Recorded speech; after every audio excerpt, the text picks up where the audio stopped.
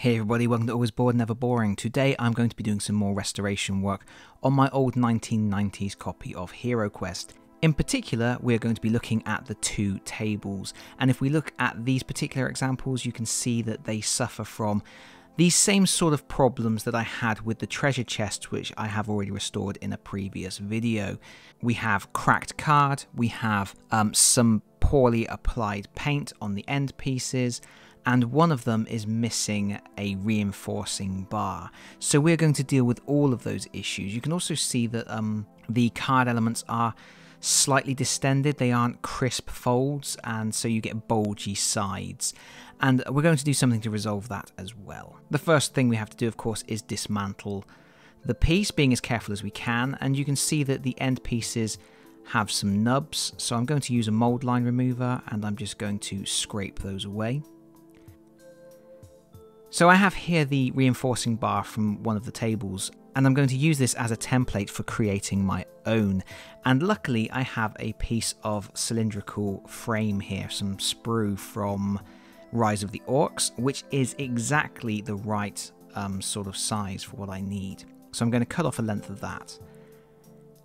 And I'm going to trim off all these extra bits that we don't need.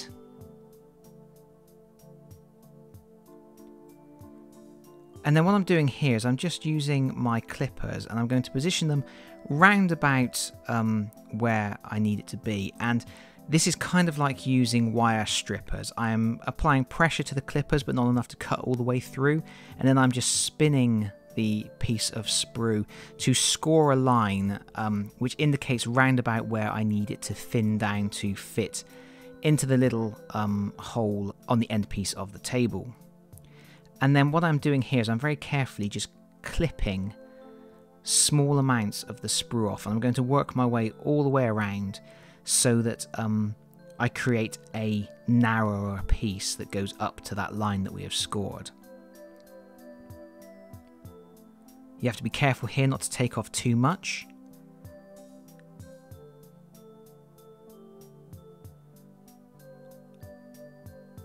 And of course you have to be careful not to cut your finger off. But just working all the way around the piece of sprue, 4 cuts will do it. And you need to make sure your clippers are pretty sharp for this. And then you can just use a file just to smooth that off a little bit.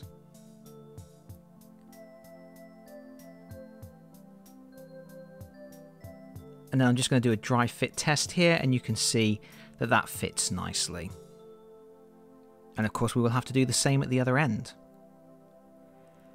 And when we've done that, I'm just going to use a file, and I'm going to file down any of the bits that we had to clip, little parts of the sprue off, to make sure we've got a nice cylindrical piece. With that done, we're going to look at this piece of card. And as I mentioned earlier, you can see that the card is kind of dried out over 30 years. The folds aren't as nice as they were. The sides are sort of bending outwards. And this is something we can resolve. We want to refold it so that we've got nice crisp edges. But that does create some problems. Because the card is so dry, if you just try and bend it now, it's going to crack. The top surface, the actual printed part that has the wood design on it, that will just split open. Furthermore, it will delaminate. The actual layers of the corrugation in the card will just split apart.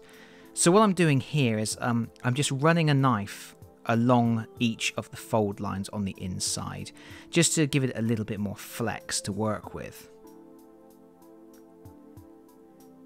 Of course, we don't want to cut all the way through here, we're just putting a score line in. And then I've put it on a piece of tissue paper and I'm going to spray it with some water, or in fact I'm using scented fabric softener, because we want the card to soften up again, we want it to be more pliable. And eventually, once you've let that soak in a little bit, you can very carefully refold the card. You have to be really careful, because if you just go at it all in one go, like I say, you will crack the laminate on the front, you will start splitting the card. So you just have to be careful with this. Take your time. but by gradually working it, you can improve the folds and get nice properly folded edges on the table, which you don't really have to do. It's not a massive thing, but I wanted to do it. And then when it is completely dry, we need to seal these edges. These edges are visible and they do allow moisture into the card, so we can seal them with a bit of PVA. So what I've got here is I've got my texture tool, my Games Workshop texture tool, but any flat implement will do, and I'm just going to apply PVA glue down those edges. If you get any over the sides, you can just wipe it off with a damp piece of kitchen roll. And I'm going to do these edges as well, although these edges will be hidden inside the end pieces, the plastic end caps. But it's worth doing. While that PVA is drying, I have spray undercoated the plastic end pieces with Chaos Black, and I'm now going to apply some leather brown. I'm going to apply 2 coats of this, just thin coats, just to get a base coat of brown down over the ends. And then while that leather brown is drying, I've gone back to the card element of the table, and what I've done is I've run PVA glue along those score lines that I made earlier, and that's just going to reinforce those. It's going to seal those score lines back up. Going back to the plastic here, we can see I have got my leather brown down, and we are now going to apply Agrax Earthshade. And this is going to bring out all the detail in those plastic end pieces. While our Agrax Earthshade is drying, we are going to apply some paint to any areas of the card where it has cracked. I did this previously on the treasure chests, and what I'm doing is I'm mixing Balor Brown and Fire Dragon Bright, and then I'm trying to roughly colour match the print on the table. And then whenever there is a crack in the pattern, wherever there is some white card showing through, I'm just applying that paint. And you may need a couple of coats, you may need to feather it, blend it a little bit. I'm not being too specific about it. I watched a YouTube video the other day with someone who was able to colour match anything. They could colour match skin tones, even like tomato skins. It was brilliant. But I don't have that kind of skill. I don't have that kind of colour recognition to be able to accurately match up the colours. So I've just kind of tried to make an orangey browny colour and apply it where it needs to go. And once it's all dry and once the whole thing's been given a spray coat of varnish, it doesn't show up too much, and it looks much better than the white card showing through. I'm also painting the underside of the cards because those areas actually will be visible. And now I'm going back to the plastic end pieces, and we're going to do a dry brush of Monster Brown. This is going to do 2 things. It's going to help define the details. It's going to highlight the raised areas, but it's also going to make the table look a little bit dusty and old. And you can see here that I've used a dark brown for the plastic pieces rather than trying to match the more orange, brighter colour of the printed card elements. Technically, the plastic pieces should probably be the same sort of colour because they are supposed to represent the end pieces of the planks that the tables are made out of, but I wanted to keep it in a darker brown because when it's all done, it'll look a little bit more like the unpainted table, the way that it would have been originally assembled when it first came out of the box with the dark plastic end pieces and then the printed card. So it's kind of like, although it's a painted piece now, it will still have that sort of HeroQuest feel to it. I don't know if I'm explaining myself very well there, but it makes sense to me. I wanted to keep the essence of HeroQuest as an out-of-the-box experience whilst having some paint on it.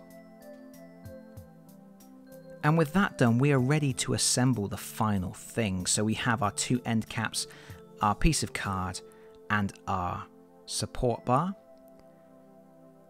And we have to very carefully push in our card element, which now has nice straight edges and sharper corners than it had before.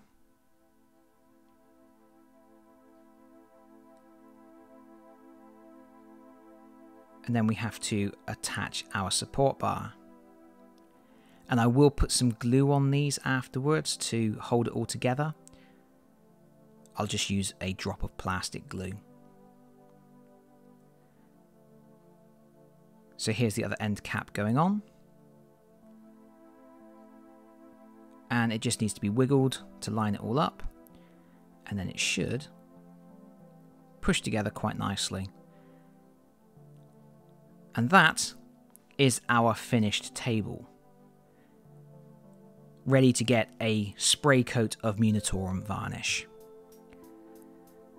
So this is what they looked like originally. This is one of those restoration jobs where it doesn't look dramatically different, but this is the before and this is the after.